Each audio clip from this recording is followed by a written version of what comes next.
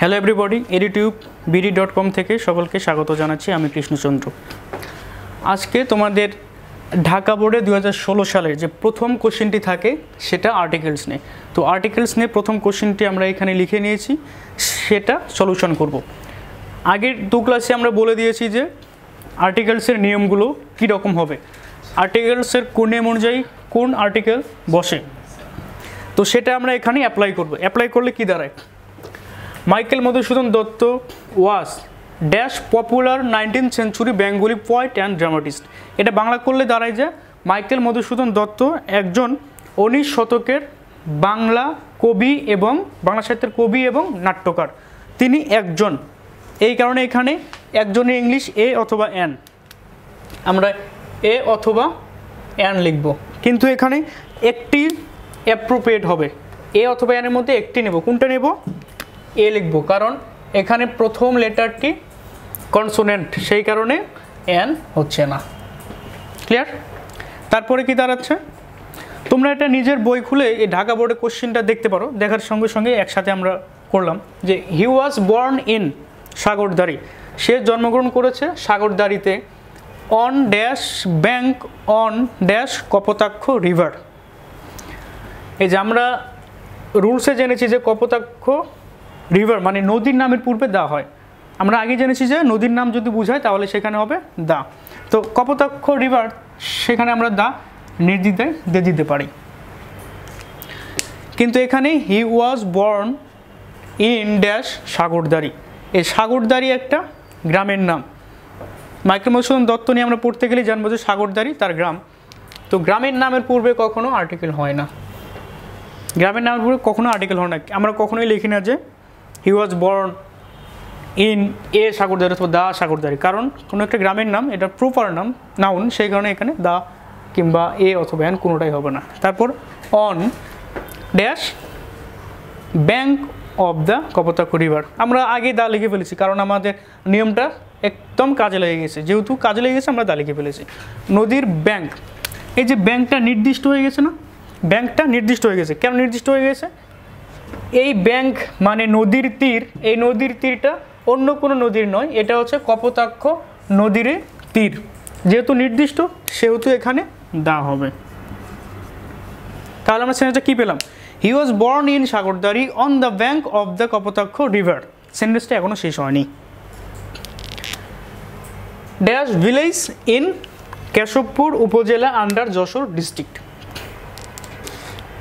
এখানে ভিলেজের অবস্থানটা দিয়ে দেওয়া হয়েছে। এখানে হচ্ছে এটা আমরা সম্পূর্ণটা বলতে পারি একটা ক্লজ, অ্যাডজেক্টিভ বুঝিয়েছি।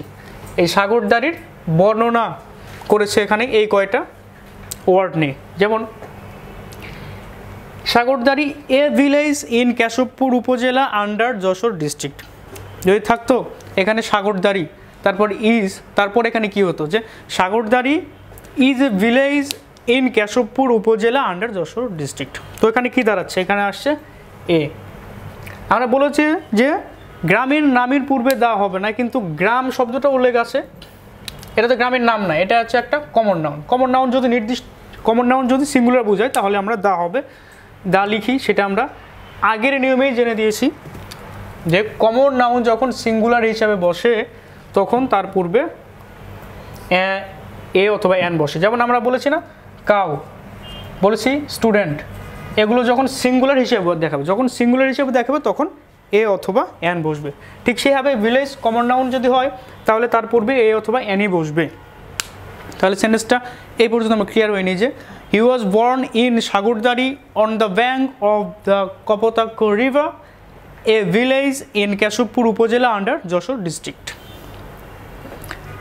এখন এফ নাম্বার কি বলেছে, from dash early age Dutta aspire to B dash Englishman in form and manner. মানে তার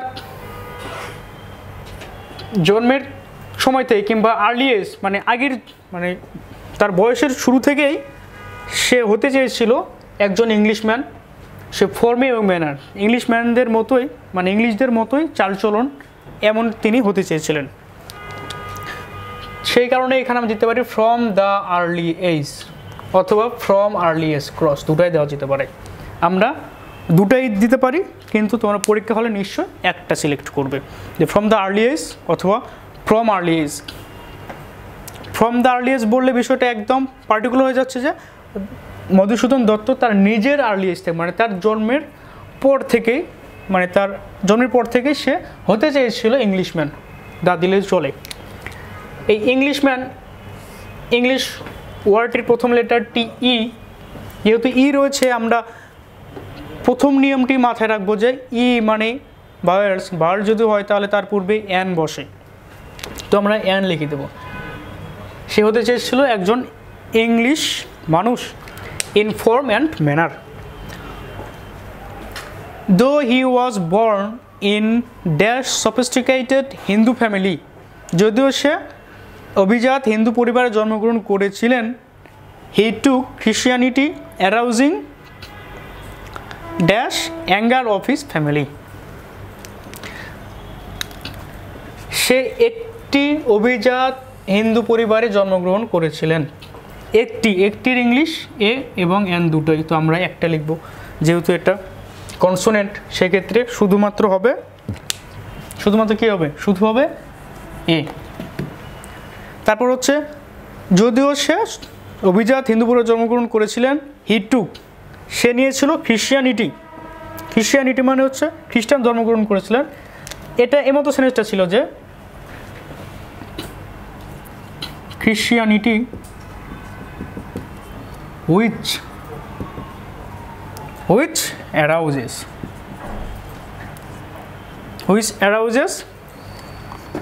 anger। যেহেতু এটা কমপ্লেক্স সেন্টেন্স না করেছে একটা আলাদা ক্লজ নিয়ে একটা সিম্পল করে দিয়েছে, দুটো মিলে আবার কমপ্লেক্স হয়ে যাচ্ছে। তো অ্যারাউজিং, হুইচ অ্যারাউজ যেটা অ্যাঙ্গারের জন্ম দিয়েছে। অ্যাঙ্গার হচ্ছে ক্রোধ, রাগ, কোথায়, তার পরিবারে। সেক্ষেত্রে এখানে আমরা জানি এটা হচ্ছে অ্যাবস্ট্রাক্ট নাউন, অ্যাবস্ট্রাক্ট নাউনের পূর্বে আমরা আর্টিকেল লিখি না, কিন্তু এখানে নির্দিষ্ট হয়ে গেছে বিষয়টা। এই অ্যাঙ্গারটা তার পরিবারের মধ্যে, মানে পরিবারের অ্যাঙ্গার, পরিবারের ক্রোধ, পরিবারের রাগ, সেক্ষেত্রে দা লিখবো, তবে এখানে দা না লিখলেও আমরা পারি, কারণ খ্রিশ্চিয়ানিটি হুইচ অ্যারাউজেস অ্যাঙ্গার। ক্লিয়ার? এখন হি contributed much to dash development of Bengali literature, তার অবদান বাংলা সাহিত্যের উন্নতিতে অনেক। এটাও অ্যাবস্ট্রাক্ট নাউন, অ্যাবস্ট্রাক্ট নাউনের পূর্বে আমরা আর্টিকেল লিখবো কি লিখবো না সেটা নির্ভর করবে এটা নির্দিষ্ট কিনা। সে যে উন্নতি করেছে অনেক, তার অবদান সে যে অবদান রেখেছে অনেক বাংলা সাহিত্যের উন্নতিতে, এই উন্নতিটা বাংলা সাহিত্যের, এটা ওভারঅল কোনো সাহিত্যে না, ইংলিশ সাহিত্যে না, কিংবা অন্য কোনো উর্দু ফার্সি কোনো সাহিত্যে না, এটা হচ্ছে শুধু বাংলা সাহিত্যে তার অবদান, কারণ এটা নির্দিষ্ট বোঝাচ্ছে, তাই এখানে দা হবে। তো আমাদের ঢাকা বোর্ডে 2016 সালে যে কোশ্চেনটি পড়েছিল আর্টিকেলস নিয়ে, সেটা কিন্তু অনেক ইজি একটা কোশ্চেন। প্রথমে মধুসূদন দত্ত ওয়াজ a popular 19th century Bengali poet and dramatist. He was born in Sagordari on the bank of the Kopotako River, a village in Keshopur Upojela under Jashore district. From the early age, Dotto aspired to be an Englishman in form and manner.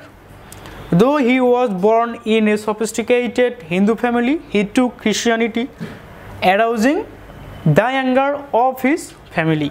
He contributed much to the development of Bengali literature. তো student, আমরা জেনে গেলাম যে ঢাকা বোর্ডের 2016 সালের যে 1 নম্বর question সেইটুকু। তো তোমরা আরও কোশ্চেনগুলো সলভ করবে, অন্যান্য বোর্ডের কিংবা মডেল কোশ্চেনগুলো করবে, তাহলে তোমাদের প্র্যাকটিস থাকবে এবং তোমরা আস্তে আস্তে আরও এক্সপার্ট হয়ে যাবে যে how to apply your rules in articles. Thank you everybody, thank you.